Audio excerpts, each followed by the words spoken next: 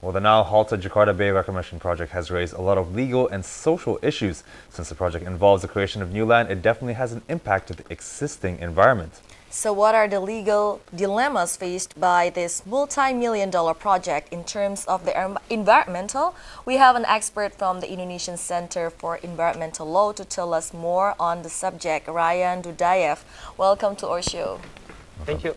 So the central government has decided to temporarily hold the project, but still we can see the construction is still ongoing.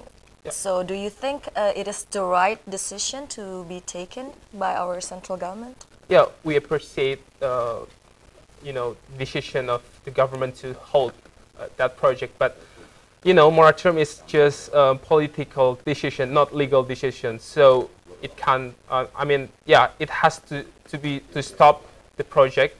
But actually, the Ministry of Environment issued the ministerial decree, and yeah, so that project has to restudy, environmental impact, social impact.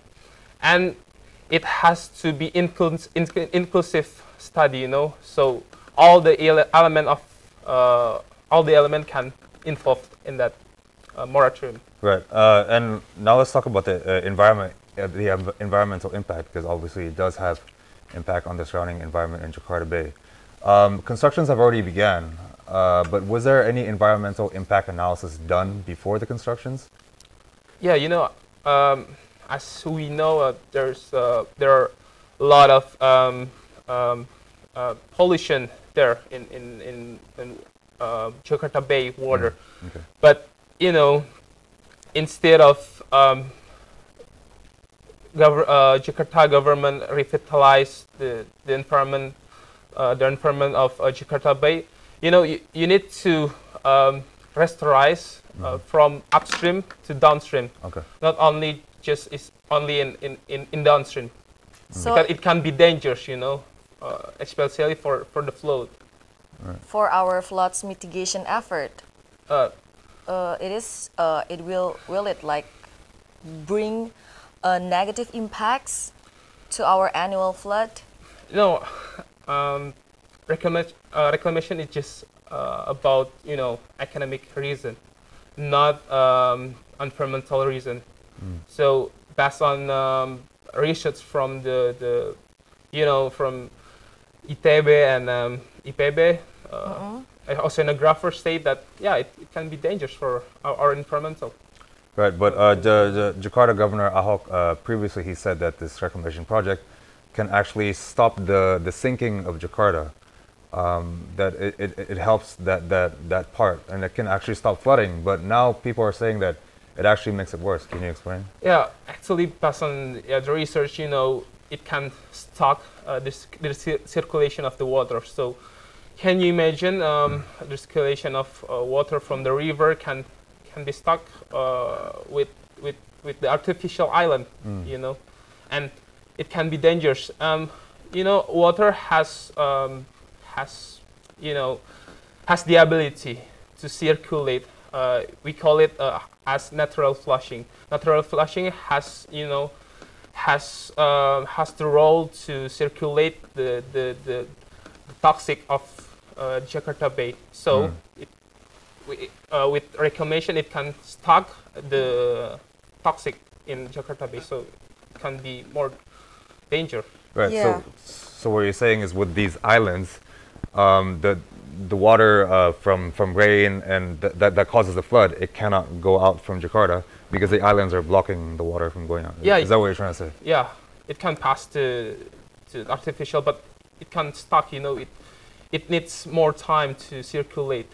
Can you imagine that? Yeah, okay. Water with artificial island. Okay. So from an environmental law standpoint, what crimes have been committed in this project? Actually, we don't know yet the license, especially environmental license of island of C and D. So it against the law, act of number 32, year 2009, about environmental protection and management. So yeah, so the developer or the government can be punished by that law. Yeah, so what we saw here in the project is the overlapping of regulations and as well as authority, like what needs to be done. Yeah, you know, in based on presidential regulation number 122, the authority of the license belong to ministry. Yes. But in presidential decree in year 1995, Yes. yeah, the authority belong to Governor. So yeah, you know, it doesn't harmonize between one policy and one policy. So moratorium should also review the existing regulation. So because yeah, it doesn't harmonize. Okay. Now, I heard previously that the Ministry of Environment already made an environmental impact analysis, and they already said that before the constructions began, they already said that It's not advisable? that is not good environmentally, but they still went ahead anyway. Like, how did that happen? I know. Actually,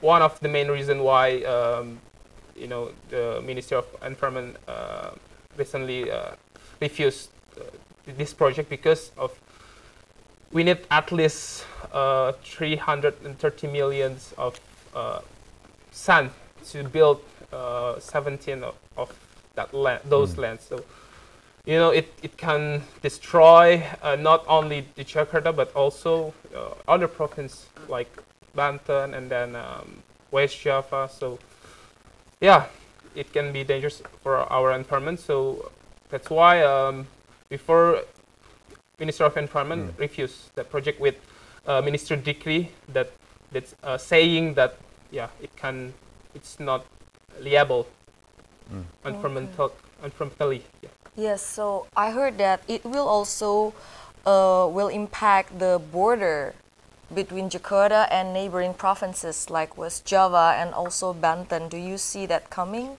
this problem, border dispute between these provinces? Yeah, that's also Ministry of Environment projection before. It can cause the conflict between fishermen and the construction. Yeah, and now in Lontar village there's a conflict between fishermen and the mining process. Yeah, that the one that we just saw earlier in the program. Yeah, it decreased their income and also we don't know yet, but yeah, environmental impact for the mining process, but because I don't know, we need 330 millions of sand. So can you imagine how many sand that we need? And also we need to see the other mining activity like in Lumajang. Yes. Yeah, it's totally destroyed, and government at least need 3 billion to remediate the environment there because of mining sand mining activity. Okay. So reclamation is not only happening in Jakarta but also in several areas in Indonesia. Yeah. So do you see that this is the right momentum for our government to talk about the legislation, the regulation, the comprehensive one? Yeah, I agree with you because it's not just only happen in Jakarta but also in 17 provinces in Indonesia. So it's like a trend now, land reclamation. Why we have to reclaimate the sea? Meanwhile, we have 70,000 of islands. Why don't we benefit those lands? Yes. And yeah, I don't know why the government, and the most important thing is the government should and the developer should, calculate ecological Damage. costs, not only economical costs. Like I need to build land reclamation. I need how much money that I need to spend with to buy the sand and etc. But you need to calculate ecological costs like happening in Lumajang. Yeah. So we have seen like a terrible example of land reclamation already in Lumajang. No, it actually it's not land reclamation, but it's Oh, the sand is being taken. Yeah, mining Mining activity. activity. So it's probably like that if we Okay. And it takes time to remediate the impact. Yeah, of course. Yeah. But I know for how long for the remediation, I don't know yet because my specialization is in environmental law. But yeah, it needs. That's what I know. It needs a lot of money. Right. And how do we enforce these laws, especially maybe the environmental laws? Because it seems like these developers, they're not listening to the government, and even though they stopped it, they still keep on going. So there's no legal enforcement on these laws. How do we improve that? So, we want the government stop this all of the project. Completely? Yeah, completely. No, for right now, for the process, Okay. because we're going on, we're on the way in restudy the impact, environmental impact, social impact, etc. So and also needs to review the the regulations.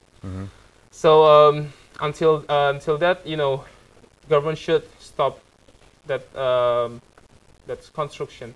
Yes. But the developers keep on going anyway. So Yeah. how do we stop them? Yeah, it's the police has the authority to stop that, because it's against the law. But So what is lacked is law enforcement. one of the most problem of our country is law enforcement. Okay. Thank you so much, Rayhan Dudayev, for joining Thank us you so much. today. So basically, we have to, think about the regulation first and restudy everything before continuing the project or decided to stop the project. Yeah, thank you. Thank you.